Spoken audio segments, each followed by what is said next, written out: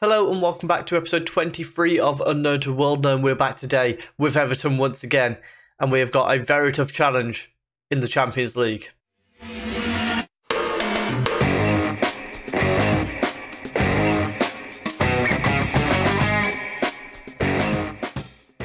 not been long since you were last with us. We beat Newcastle 2-0. We beat Aston Villa 1-1 on penalties. That didn't make a lot of sense. We beat Aston Villa on penalties after a 1-1 draw. We then drew 1-1 with Brentford, beat Sheffield United 2-1. However, we lost 2-0 to PSG before beating Brighton 2-1 in the league. Does mean we've got to come back for a second time in this Champions League campaign from 2-0 down against a team that's probably one of the best teams in the competition. This time, obviously PSG, whereas last time we did it against Bayern Munich. Then we've got an FA Cup semi-final against Chelsea, so it's a pretty important episode. In the league, we are top by 4 points. Chelsea have had a couple of slip-ups recently. I think, if I remember correctly, they had a loss to West Brom and a loss to Newcastle, which has meant we've been able to capitalise. We're currently in top spot. If we win in today's game against PSG, we will be playing a replay of the Champions League final from last year against Inter Milan, this time in the semi-finals. But there's a lot to be done. Our lineup today, we've got Beldrich in goal, a back four of Lopez, Raul, Bevis and Johansson, Rice and Ravella in midfield, Rankin, Talignani and Raul Moro behind Satriano up front. Big night here. We are the away team for this game as well. Like and subscribe. Leave your comment for the score prediction down below.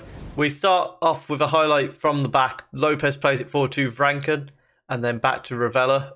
Ball down the wing to Lopez, who's got a bit of space here. Gets the ball in behind Satriano, hits the post. What a start that would have been.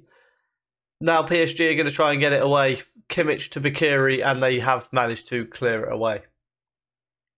We've got another highlight here, though. Lopez plays it short to Talignani. Ravella to Vranken. Tries to find the ball to Raul Moro, didn't manage to do so.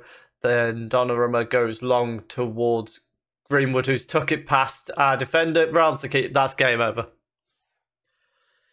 That's the end of our Champions League run, unfortunately.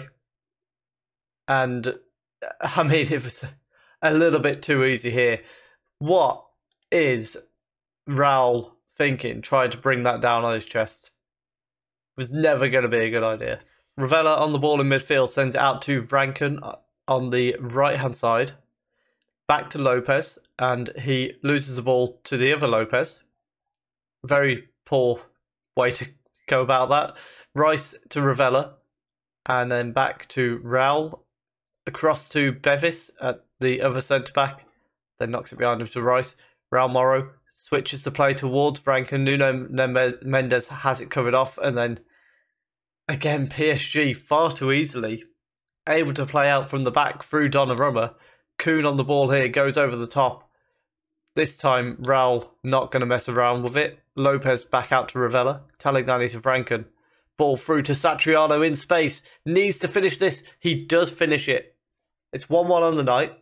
It's 3-1 on aggregate. Not going to get anywhere near excited. However, a goal's a goal, and it gives us that little bit of a fighting chance, as small as it may be. A very nice finish from Satriano there. At halftime, it's not looking great for us.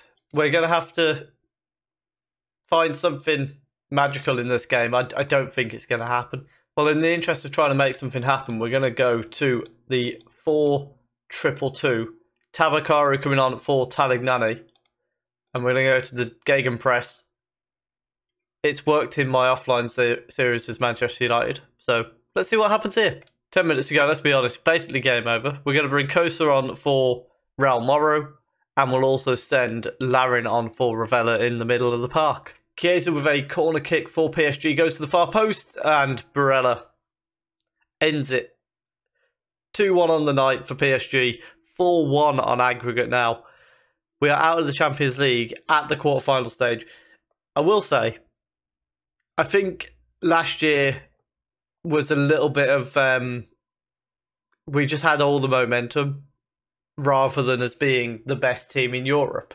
We just kept grinding through. I think this year it's caught up with us a bit, particularly because we played Bayern Munich and PSG in the first 2 knockout rounds. Unfortunately, we are out. However, we've still got an FA Cup semi-final against Chelsea to play. And if we win that, we could still pick up a double. And the lineup for the game against Chelsea, we've got Belgic in goal. This time the back four includes Wagner and Jimenez as the fullbacks, Talignani and Ravella in midfield. Then Nagel moves into the number 10, replacing Talignani, and Tabakaru comes in up front. This game is a pretty big one because obviously it could swing momentum in the league as well when you think about it, because we've still got to play Chelsea. Hopefully, we win today. Well, we're approaching half-time, and so far, we've not had any highlights. Their goalkeeper does have a bit of a knock, though. Don't know if he had that coming into the game. Half-time has been reached. It's 0-0. And we've had no highlights. I hope the second half is more interesting for you. And for me. Well, so far, things aren't going in our favour in terms of things getting more interesting. Larin is going to come on for Franken. And I'm also looking at Lopez can come off for Satriano. Less than 10 minutes to go. We have our first highlight. Fofana plays the ball forward. It's out to Mount on the left-hand side now. He cuts it back to Anez. And then back to Mount inside to Bellingham. He exchanges the ball a few times. He gets a shot off. Cracks the bar.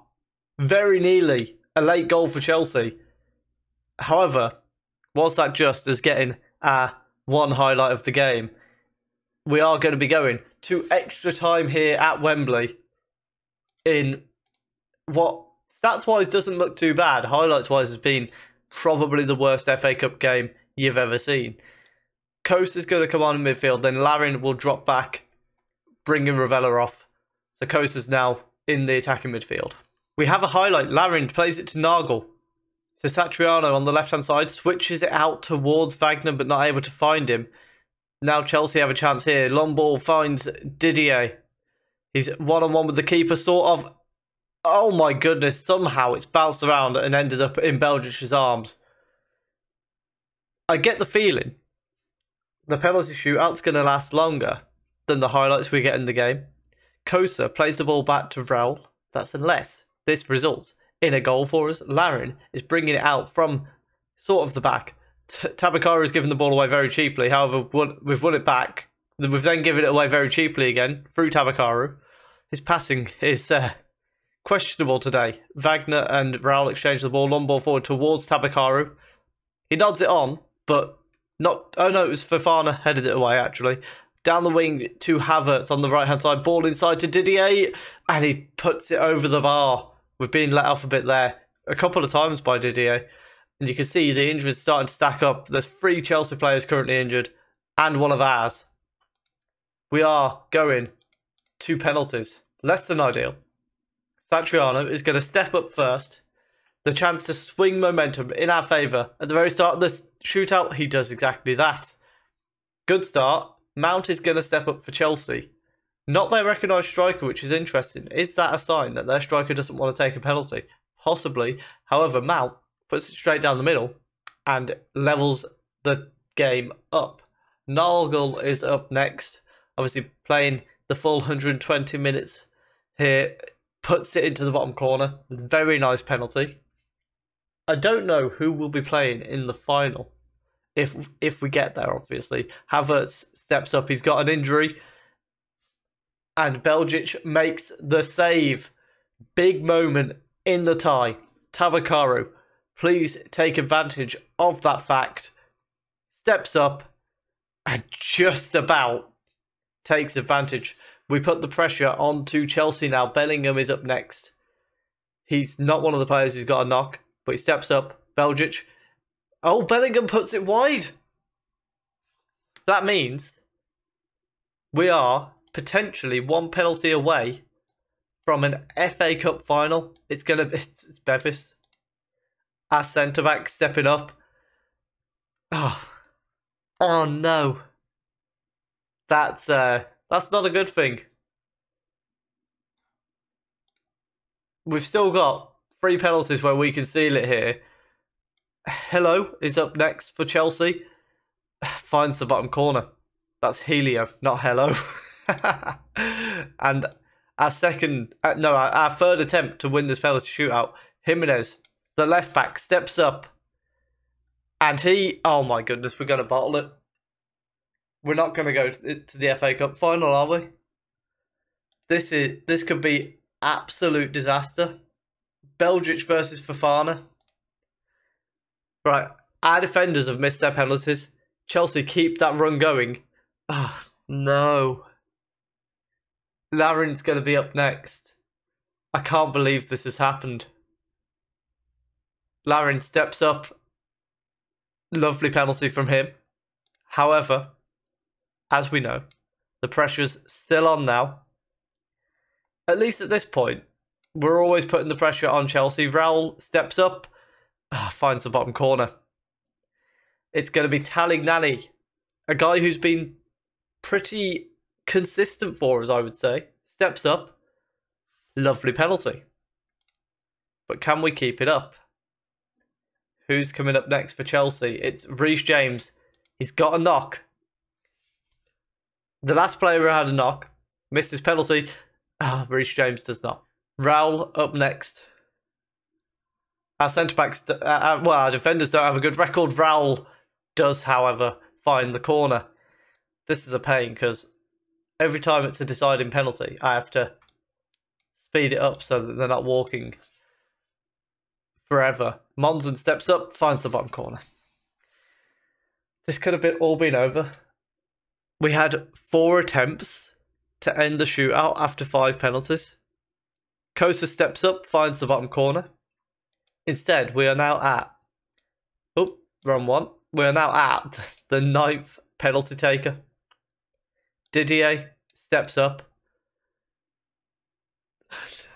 Belgic with the save! We win on penalties.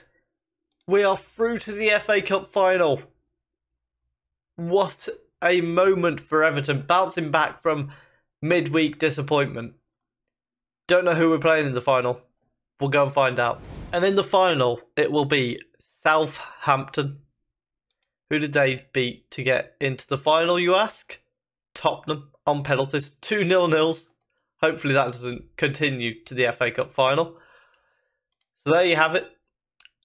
Our FA Cup final will be the week before the Premier League finishes. Both games against Southampton. We will be back with those 2 games unless we can win the Premier League prior to that. That Chelsea game could mean we need to come back a game early. Imagine that. We beat Chelsea to result in us being in a position where if we even get a point at Anfield, we are champions. That would be delightful, if you ask me. If you think we can win the domestic double, please do leave a like down below. Comment your prediction for the FA Cup final. Subscribe if you are enjoying the content. And thank you very much for watching.